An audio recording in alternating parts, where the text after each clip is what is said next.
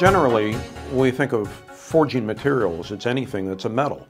Now, about 80% of the elements on the periodic table are metals, and almost all of those could be forged, although most of the materials that are forged are alloys of things we think of as more commonly as structural materials. Steel, obviously made from iron and carbon and manganese, aluminum and its alloys, magnesium and its alloys, copper and its alloys, titanium and its alloys.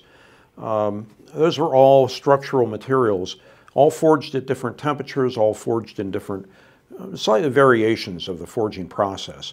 And then as we go up in temperature, we go to ferrous materials that have additions of chrome and nickel, become stainless steels. Some of them become higher temperature stainless steels. Then we go on to nickel-based alloys, nickel, cobalt, molybdenum, tungsten, other things that are added together to make high temperature materials, even refractory materials that are designed to operate where they're literally glowing red hot. All of these things can be forged. Now the higher the temperature and the tougher those alloys, the more difficult it is to forge them. The bigger the equipment that's needed, the shorter the die life, the more expensive it's going to be. So why would you want to make your product out of one of these very expensive materials? It really comes down to what are the requirements in service.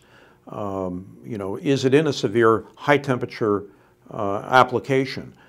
Is it something that has to have the absolute durability and robustness that a forging will give you so that it just isn't going to fail in that service condition? The end use really dictates what material is to be used and what forging process to use.